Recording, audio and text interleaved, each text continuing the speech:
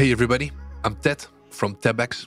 In this tutorial we are looking at payments. We will first create a manual payment. This is nice if you're testing something or if you want to manually assign a package to a player.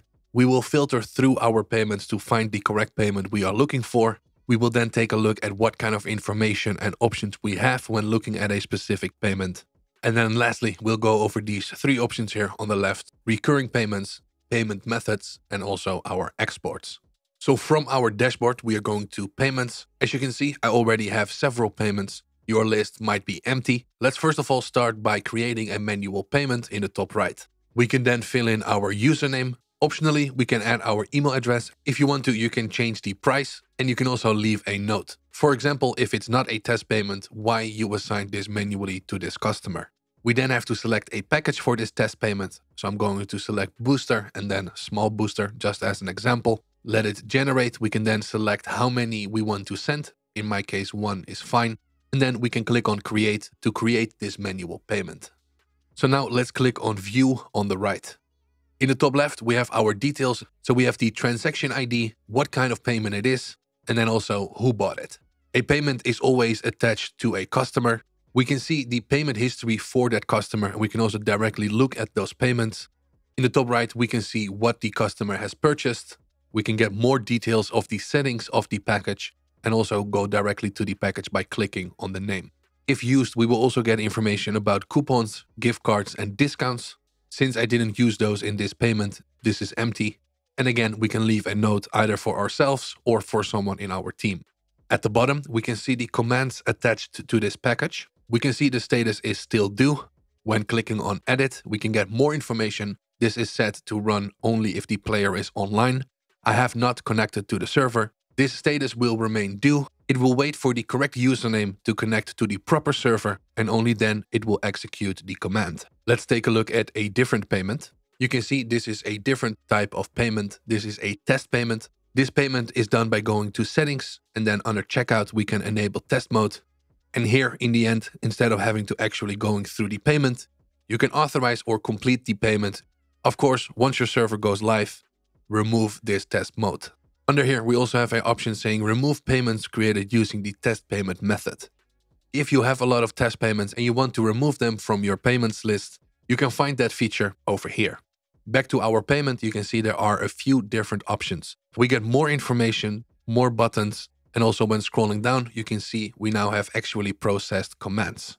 And as you might have spotted, they are not called commands here, they are called Discord actions. What I'm trying to say is the options you get and how things are labeled might vary slightly between Tebex store types, but the main concept will remain the same.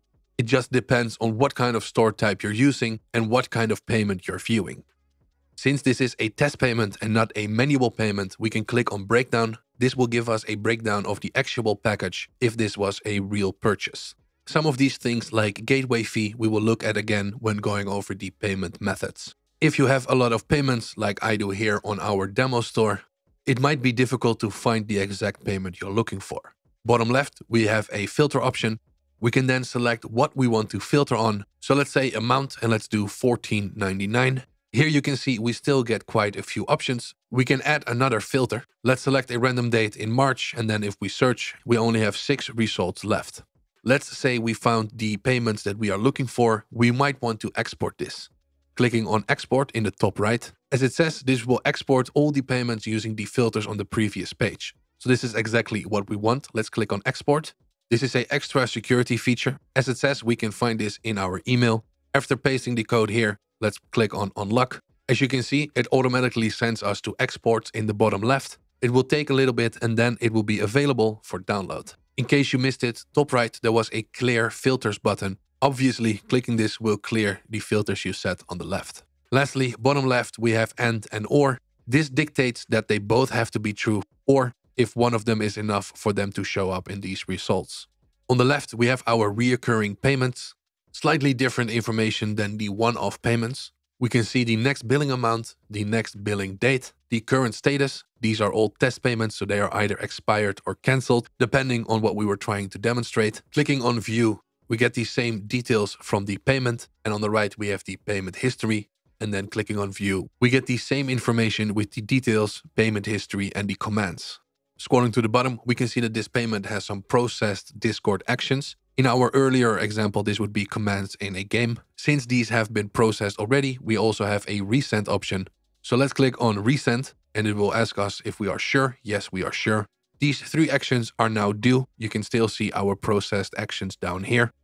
I don't actually want these to run. So as a demonstration, I can also delete all pending commands or pending actions in this case. And it looks like I was too slow. So let's see if we can do this again. Let's resend.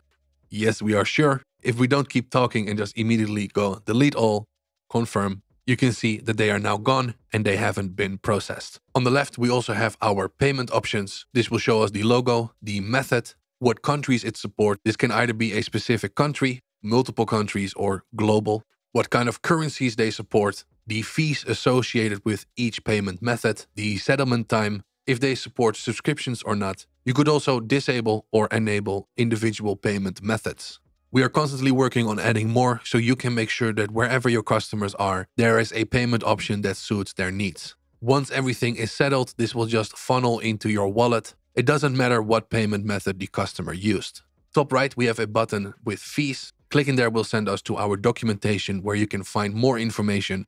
Going to exports, we can see we now have our export available for download. And this will be that CSV file that we selected earlier. Hopefully this was helpful. If anything is unclear, feel free to leave a comment down below. And as always, thank you for watching and good luck with your Tebex store.